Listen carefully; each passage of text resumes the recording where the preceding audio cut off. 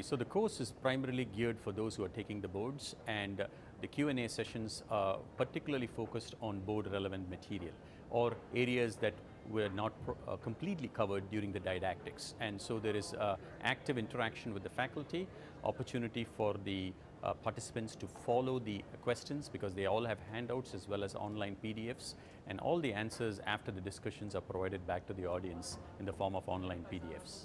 The course has been going on for quite a long time.